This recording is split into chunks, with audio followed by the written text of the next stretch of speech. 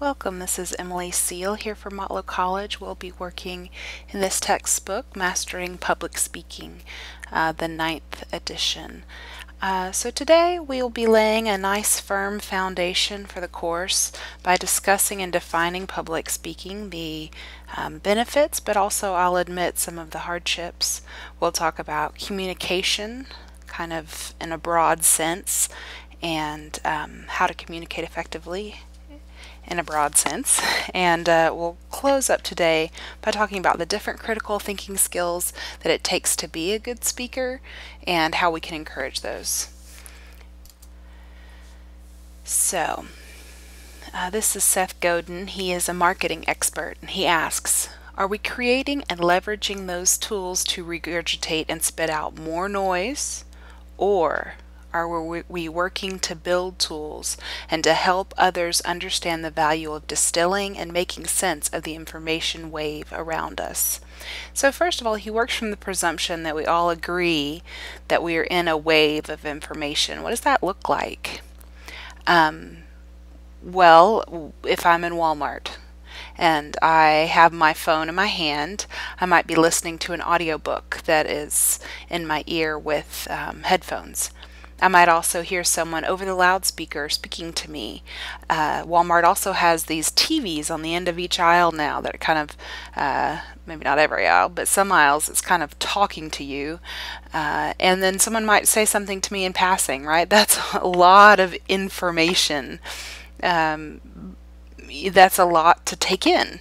Not to mention that if I open that phone up, I have the information wave digitally. I can find out anything, most things that I want to know at the edge of my fingertip. So we are no longer in a need for information. What we really need now are to build tools, those critical thinking skills, and to be able to understand and distill, to make sense of information. It's not necessarily that we need more information, we need more translators, if that makes sense. We need people that can disseminate information to other people, to make sense of information. And so it's one of the particular challenges of this generation of students that I haven't seen in years past or when I was a student, I think to the same extent that you as students have. You're on Facebook, you hear all of these news items on Twitter. It can be overwhelming, the amount of information that's out there. And part of my job and part of my main goal for the course is to help you be articulate, to help you be discerning and know what information is true, what isn't true, and then to help you take a stand, to empower you to take a stand on any given issue or day. So when I ask you to take a stand, some of you automatically kind of sit back in your chair and cross your arms and, give me a little harumph, a snort of sorts, because you don't like politics. You like to win friends and influence people, and you don't want to rub people the wrong way. But unfortunately, or fortunately, I think, a big part of my job is as a public educator is to create an informed electorate. I want you to go and vote. I want you to be part of a community of people and to help change the world for the better. So if you want to get on my bad side, then just tell me I don't care about politics. Because I really think that a major goal for this course is for you to start to form your opinions and to share them. So even if you're not an opinionated person, I still ask you in this class to take a stand in some way or another. And it's different when you're looking people in the face, eye to eye. It can be even more challenging. Some people call it activism, on Twitter, hashtag Black Lives Matter, but other people might call that slacktivism. If you are just using social media to state your opinions, it can be easier than stating them when you have to make eye contact with someone or risk offending someone in person. So it can be challenging, but I promise I'll walk you through it and we'll go through these things together. I went to Boston when I was a coach for speech and debate, and this is very close to my heart, this quote. I took a picture of it, and it's really a big part of my life mission, is to help you speak up. They came first for the communists, and I did not speak up because I wasn't a communist. Then they came for the Jews, but I didn't speak up because I wasn't a Jew. Then they came for the trade unionists, and I didn't speak up because I wasn't a trade unionist. Then they came for the Catholics, and I didn't speak up because I was a Protestant. Then they came for me, and by that time, no one was left to speak. So there's my husband and my baby. That's Elliot there, my little boy. The communication process is admittedly hard. I'm not going to tell you that it's easy. It can make or break a relationship. Luckily, I have a very loving and communicative husband. But take, for example, Valentine's Day, right? What I will do on Valentine's Day is I will go to my local Walgreens, to the card aisle, and I will probably spend 30 minutes, maybe even an hour, looking at different Hallmark cards. Why do I do that? Right? Because I want to communicate to my husband that I appreciate him. But he's my best friend. He sleeps next to me every night. But when the words try to come out of my mouth, right? I like you. Thanks for liking me too. Like, it's difficult. It's difficult to find the words to sort of share in this communication process. Nietzsche said it very articulately. Let him say it. That for which we find words is something already dead in our hearts. There's always a kind of contempt in the act of speaking. So sometimes talk is cheap. I'll say it that way. Sometimes talk is cheap. And sometimes, even though we know that communication is important, it's maybe cursed. A lot of world religions, believe that communication process is cursed. In the famous tale of the Tower of Babel, right? All of these people are together, and then they're cursed to speak different languages, whether that be metaphorical or actual, right? We don't always speak each other's language, and that can be a frustrating process. Okay, if I haven't offended you yet, here we go. I would like you to turn over to page 4, and we're going to talk about the triangle of meaning. The triangle of meaning.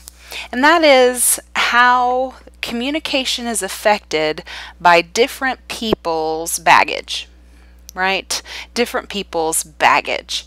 So this is, currently we're, as I record this lecture, the Confederate flag, the rebel flag, has been taken down off of South Carolina's Capitol building because it's been deemed offensive. So that's just a little bit of backstory on that. So let's use that to sort of talk about this triangle of meaning. So I'm going to use the analogy of softball. There's a Motlow softball player there. So when I'm trying to communicate with someone, it's kind of like throwing a ball around. I might throw you a hint, whether it be that I actually say, "Hey, you," or I might wave at you. That's another way to communicate. I may just have on a certain pair of shoes, and that communicates something to you. Maybe you're a fashionista, and you interpret something about my shoes, about who I am. Or maybe I have a hole in my shoe and you interpret something from that as well. A symbol is anything to which we can attach meaning. So in the analogy, the symbol would be the softball, right? Anything to which we attach meaning. So you may think that if I have on Jimmy Choo shoes that I'm rich and wealthy, and that may be a status symbol. I don't. The interpreter is the person in this situation about the Jimmy Choo shoes. That would be you, the person receiving the message, the one who is interpreting any information that's given, whether it be something spoken, something seen, something acted upon, any symbol on which there is an interpretation. And then the referent. And this is the part where it gets kind of sticky, right? This is the part where it often goes awry, because I have a symbol that I'm trying to send you a message with, but you don't always catch it, right? Have you ever been trying to flirt with someone and they have no idea? I love my husband, and but he can be a little bit dense, right? When it came to flirting with him and trying to show interest in him, it went right over his head. Bless it. So how we interpret or take on the symbols is where it often goes awry. This referent issue, trying to speak the same language. That's really where we find the rub. So back to the rebel flag. I know I kind of tabled that. Some people see the Confederate flag as a piece of history, right? And that's what it means to them. Kanye said, the rebel flag to me means slavery, and I think we need to talk about slavery more. So Kanye decided to use the rebel flag as his flag, and very controversially so. Of course, we know that some people see the rebel flag as a status of white supremacy. I see the rebel flag as association with my high school, because we were the rebels. That was our little mascot there. He was a rebel. I went to Franklin County High School in Winchester, Tennessee, and so that's what I think of when I see a rebel flag. You know, some of the people from my high school who wore the rebel flag, it may have been out of school spirit, or it could have meant to them a hunting and fishing lifestyle, an outdoorsy southern lifestyle. Some of us, when we see a rebel flag, we start playing Freebird in our head, or Sweet Home Alabama. It may just be a cultural marker of Southern identity. But this is just one example about how a symbol, any given symbol, can be interpreted and misinterpreted in any given circumstance. People create meanings, right? So the dictionary is a fluid and ever-changing thing. Words fall in and out of favor. Words mean different things to different people and different cultures, right? When I went to Germany and I said, "Ich bin heiß," I meant to say I am hot. They took that to mean I am sexually warm. Right? I, as a 15-year-old, did not mean in any way to say that I was sexually warm, right? This is a comically bad misinterpretation. So what can we do? We can be careful about our words. You must try to ensure that the message your audience hears matches as closely as possible to the message you intend. As closely. Now we'll talk about connotations later on in the book, but a connotation is just an emotional association with a word, an emotional association with any given word. Now what can happen, and what may have already happened in this lecture, is if someone gets genuinely offended by you, they stop listening. If someone gets genuinely offended, they're no longer open. Their body language is likely to close. Maybe they cross their arms or stare out the window, or just a shift, right? A shift in focus. They're tuning you out. And that's the worst thing that can happen, right? Because we're no longer having a conversation. There's no longer any communication happening if nobody's catching the ball. If the ball's going over their head, if they refuse to catch the ball. That's one of the tricky things about listening. You have to have ears to hear. If you don't have ears to hear, we're not going to have a communication process. So what I would recommend to you is choose your words wisely. Choose your words wisely. Go to the library, open a dictionary, find a thesaurus. A couple years ago, I went to my first graduation. I was very excited. I had my regalia, my cap, my gown. I was waving at different people who were graduating. The graduation speaker, however, wasn't really into the pulse of the modern age, and she gave a speech about winning. Well, this was at the time that Charlie Sheen announced himself a winner and that he was winning because he was doing drugs and sleeping with prostitutes. And so she had no idea that that word winning had a cultural context around it at that moment. And there were more than one little snicker in the audience as she kept talking about Motlow graduates being winners. So choose your words wisely. It doesn't always mean necessarily that you have to be super book smart, although I think that being intentional about our vocabulary helps you to be articulate. But it also might mean being street smart, knowing what's going on in the culture and how to use your words effectively in a way that people have good connotations with. So you're not 100% responsible for what someone else hears. You can't necessarily help what's going on in someone else's head, but you can be careful. You can know that you're stepping into a minefield and be careful. So, if I haven't already communicated this, when someone is sitting in the audience and you're up there speaking, it is partially your responsibility to make sure that they're listening, right? I always ask myself, am I teaching or am I talking? Because if I'm teaching, then people are paying attention, people are learning, but sometimes I'm just talking, right? So one of the major goals for the course is for you to start to learn about yourself, if you haven't already. As Shakespeare would say, know thyself.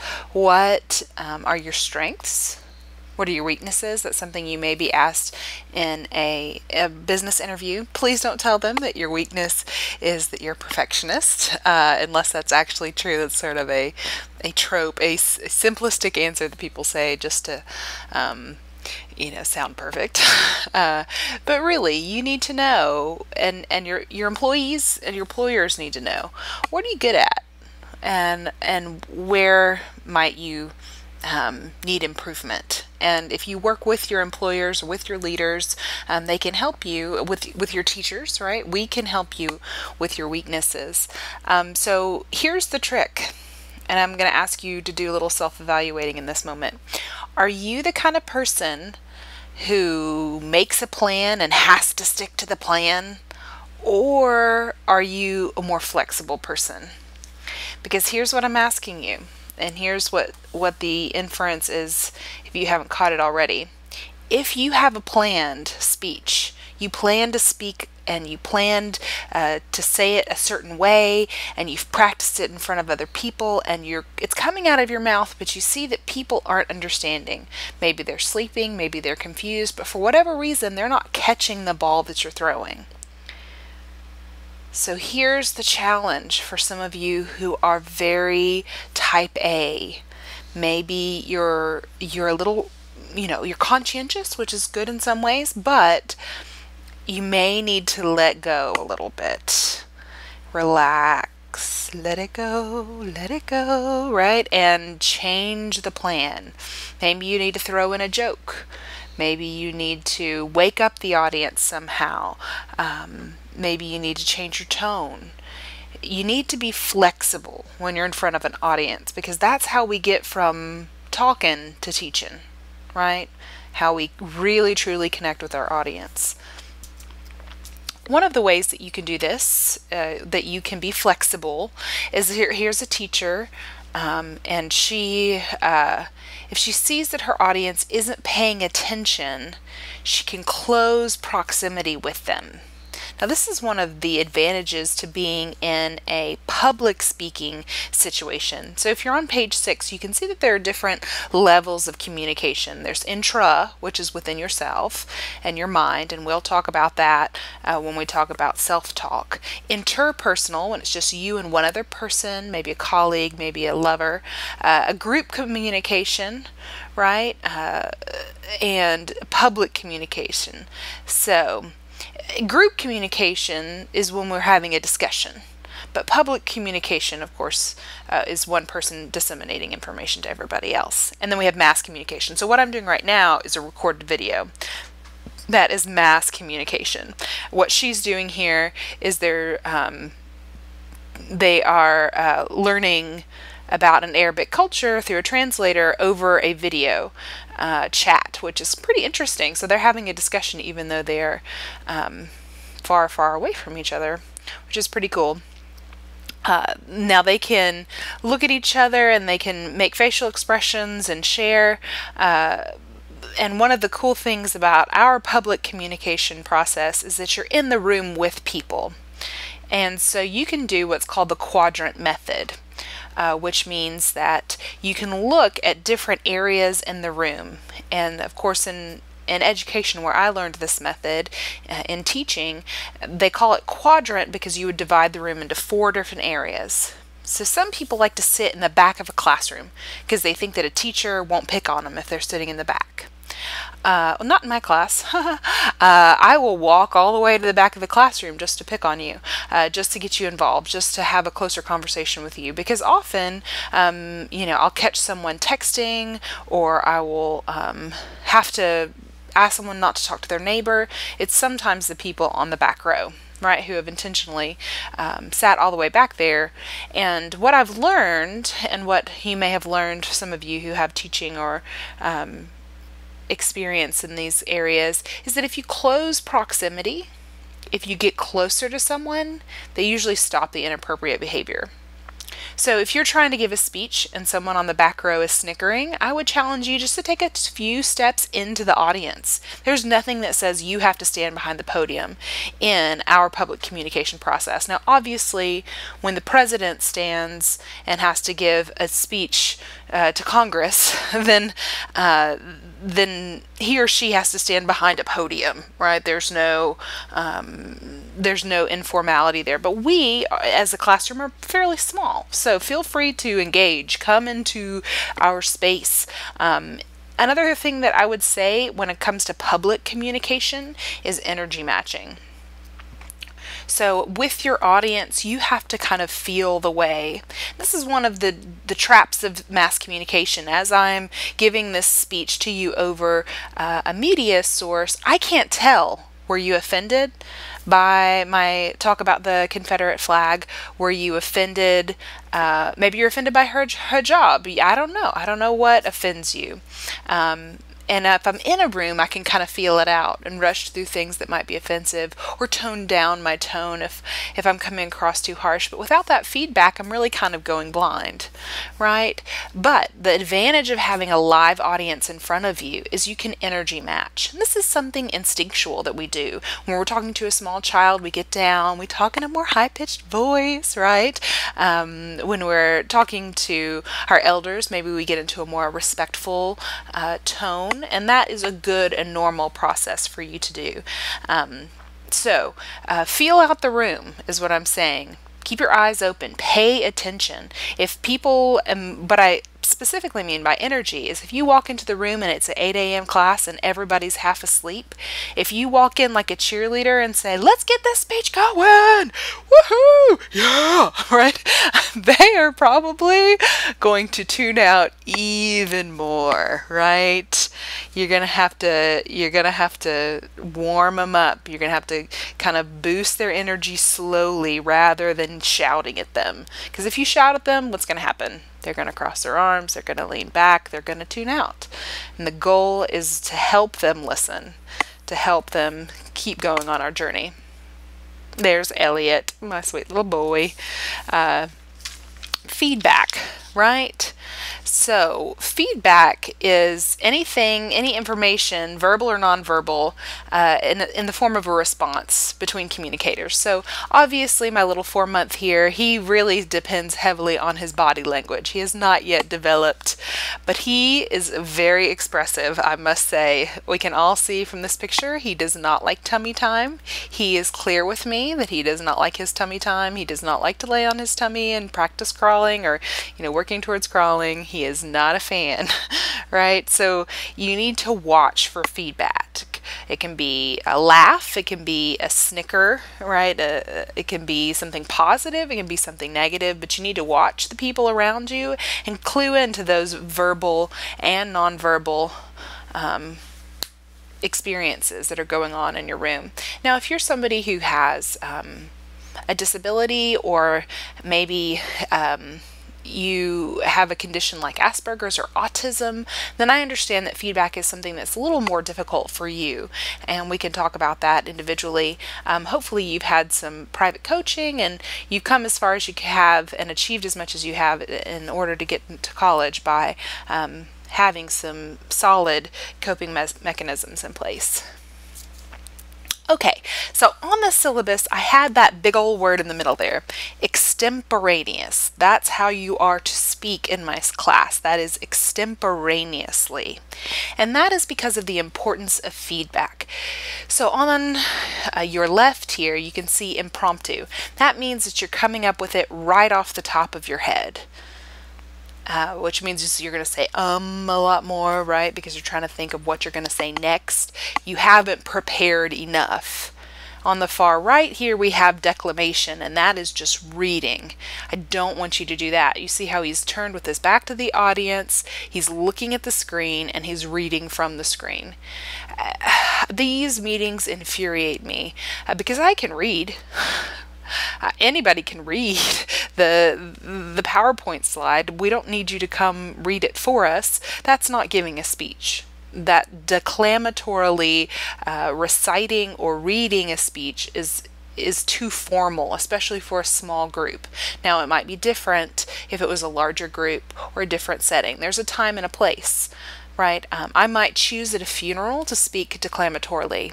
Maybe I want to, depending on the formality of a certain kind of worship service, I might need to read that speech, that eulogy, because of the style in which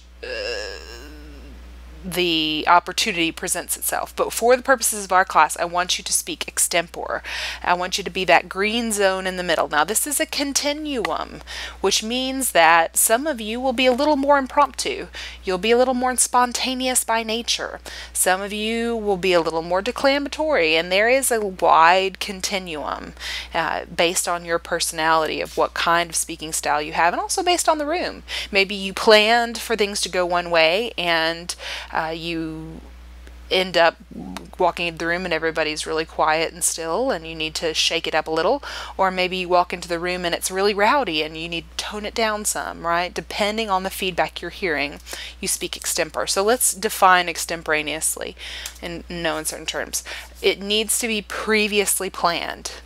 If it's impromptu, it's not planned at all. But extempore, we have planned what we're going to say. We've created an outline, which we'll talk about in a different chapter. And then secondly, we will deliver with the help of only a few, if any, notes. For most of you, your notes will be the PowerPoint. You can see on the syllabus that you get 2 note cards for most speeches. I do not want you to write word for word everything on your speech, because that would make it a declamation. This is extempore. But maybe you have a quote that you want to make sure you say word for word. Maybe you realize you're having trouble remembering exactly what year. That would be a time to put it on a note card. But remember, you can, all of my speeches, you are allowed to use PowerPoint or some sort of presentation media. So if you have trouble with memory, I would encourage you to use the PowerPoint. And lastly, like we've been talking about, you need to adapt to the audience, right? So an extemporaneous speech is previously planned, it's delivered with the help of a few or no notes, and it's adapted to your audience. You're making eye contact, you're reading the room, and you're changing your speech according to their needs. So what gets in the way? What gets in the way of a speech? In our analogy that we had of a softball player and a ball and your interpreters, your catcher, the noise might be a pitcher. I mean, someone hitting the ball in between, right? Somebody knocking it out of the way. It keeps your message, something that's intentionally getting between your message and your hearer, or unintentionally. So sometimes the noise is physical. You may have heard on the background of this lecture they're doing construction out on the street, and you may have heard a little bit of that. If my dogs see something, or my baby starts crying and my dogs start barking, the baby starts crying, that would be physical noise in the space that I'm in now. physiological noises within your own body. Some of you might be hungry, and so you're distracted because you're too busy thinking about your next meal. Maybe you have a backache. Maybe you're hot in the room. Some school teachers think it's a good idea to like turn the air up really high so that students are awake and paying attention. But the reason I don't endorse any sort of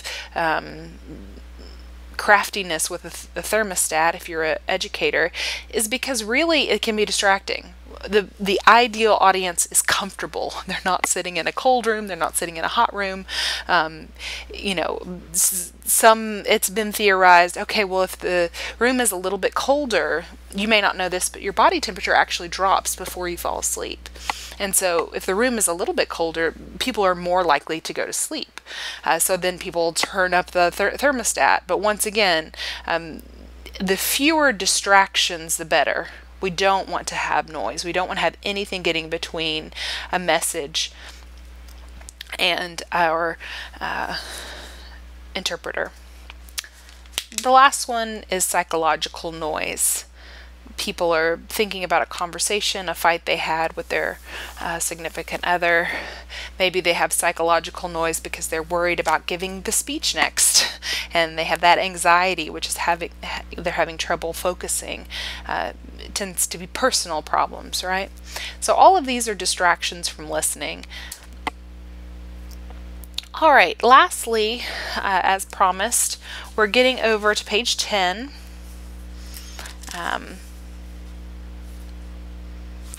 Did I put page 8 on the last? No, I did put 9. Okay, good. Looking at critical thinking skills. Critical thinking skills. So giving a speech is a complex thing. If you haven't already gotten that from today's lecture, I'll say it outright. It's a complicated thing. You have to be able to focus. You have to be able to remember everything that's you've studied and retrieve it, maybe on a moment's notice in an impromptu way or in an extempore way. You have to gather information, right? You have to collect all of that data. You have to organize it in a way that is meaningful and can be understood by the audience. You have to analyze it and examine how something relates to something else. Some of you are just maybe not that imaginative and generating topics. I have people who come to my office and sit and say, I just can't think of anything to talk about for this next speech. And we work together to try to find something relevant and meaningful for them. Integrating, right? One thing that can be really challenging is a lecture, even for me today, of summarizing.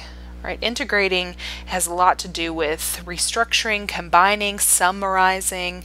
A lot of your speeches are very short, which can be even more challenging than talking for an hour, talking for 10 minutes. It's really difficult to distill information and simplify it. That's one of the challenges of Twitter, right? 140 characters. You have to boil it down to something simplistic. And then lastly, and this is the skill that some of you really just have a knee-jerk reaction against, which is evaluating. Sometimes we have to judge. This is good. That is bad. Right? Or maybe it's in a gray area. But those sort of qualitative statements, some of you, they are not a problem for you. But other things I've noticed, especially about this generation, you have you have sort of a resistance to that. But it's part of my responsibility as an educator is to ask you to start to make qualitative statements about your convictions that you hold. So all of these are skills, and just like you might go to the gym and lift weights, we're asking you to exercise your mind. So please don't embrace a defeatist attitude. This is a time for you to start to reflect on who you are and what your strengths and weaknesses are. And once you identify that weakness, you got to work on it, right? I'm still working on these skills, particularly number 4, just to be honest. You'll see me at the beginning of class. Heads up, another thing I really am bad at is please don't come see me at the beginning of class, because usually I'm rushing around trying to get organized before the class begins. But I know this about myself, so I carry a day planner with me. I set timers and reminders for myself because I need to stay organized. So if you come to my office, you'll see it's usually a wreck, but I am intentional about overcoming my weaknesses. So I hope that we've laid a strong groundwork for you in the course. I hope that you've learned a little bit about feedback and how important it is to listen while you're speaking. I want you to be people who not only talk, you also teach. Thank you for listening.